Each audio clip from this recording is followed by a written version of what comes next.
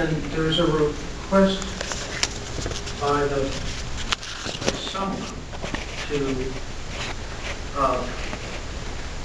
audio and video record the proceedings. I have a partial objection. I'm not sure who it is that is. The reporter's name is Garret Ean. Is that the individual present? Sir, would you mind coming forward to the table here? I have no objection with regard to the defendant, and I have an objection with regard to the government.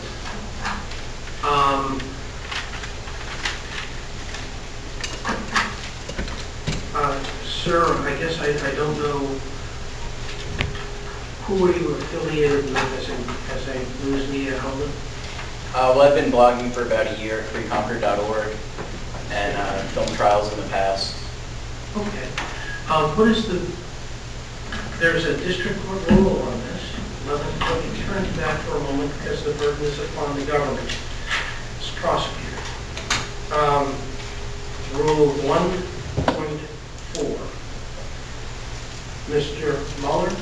Yes, Your Honor. The government is objecting to the fact that Mr. Ean is also a co-defendant rising out of the same incident. So the government is concerned that he's not a member of the media with regards to this matter, where he might be a neutral member of the media or even a non-neutral member of the media in other matters. In this one, he has vested interest as a co-defendant rising out of the same incident. Therefore, the government does not feel that he's appropriately classified as media in this case, and therefore it's objecting to his reporting of the matter. Do you have any legal authority for the proposition that one vitiates their standing under the First Amendment by virtue of having charges arising out of the same incident? No, sir. There's no case law that I can think of one point or statute that I'm aware of. However, I do think this is a relatively novel incident.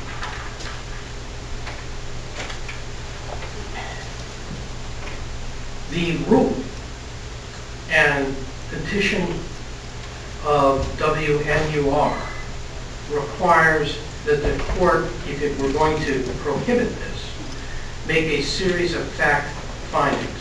What are the fact findings that you would expect the court to make for review by the Supreme Court? That Mr. Ean is not a member of the media for purposes of this matter, that he's a co-defendant, therefore not subject to the rule. Sir, I want to make sure that I give you the opportunity to be heard with regard to this. Again, I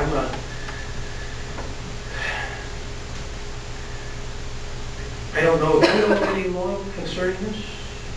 Well, I would say that the fact that I am operating a camera in the courtroom should have no weight on Mr. Gilwreath's case. I'm just looking to record it and document it as a member of the press, and whatever documentation I do will be going on outside of this courtroom. It isn't necessarily in any way significant to the proceedings that will be going on that I'll be recording, so I don't see why it matters whether or not I'm the person who's doing the recording or anyone else here might be interested in recording.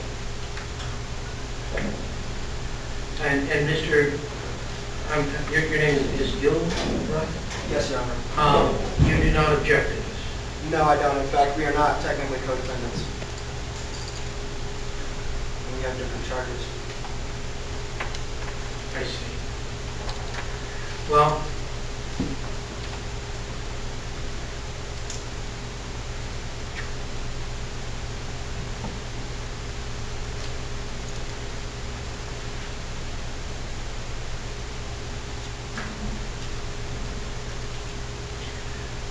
though the argument is novel, the issue for the court would be, can a fact finding that the individual may have charges arising out of the same incident remove from that individual his First Amendment protection as a reporter? The issue that the court has to deal with is that this individual, under the right to a public trial, even if he did not record it, the gentleman would be allowed to remain in the courtroom so long as he did not make any disruptive movements or sounds that would interfere with the rights of the parties. Because he could remain, he gains nothing, as he could ask for a copy of the audio recording made by the court.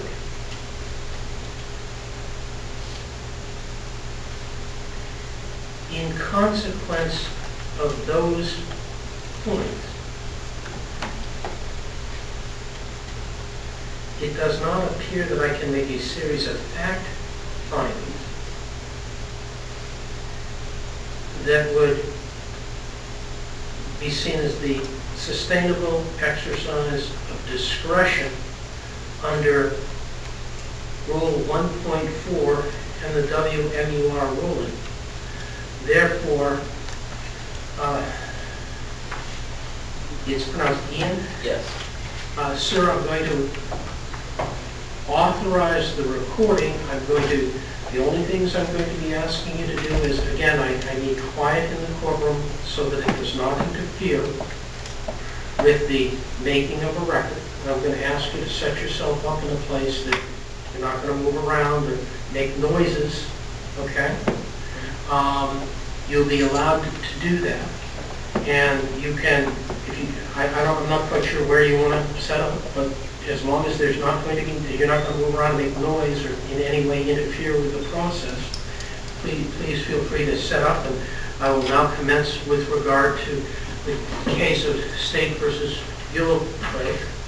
So, sir, you don't have to say that anymore. Are the parties ready to proceed with regard to these matters? The State is ready, Your Honor.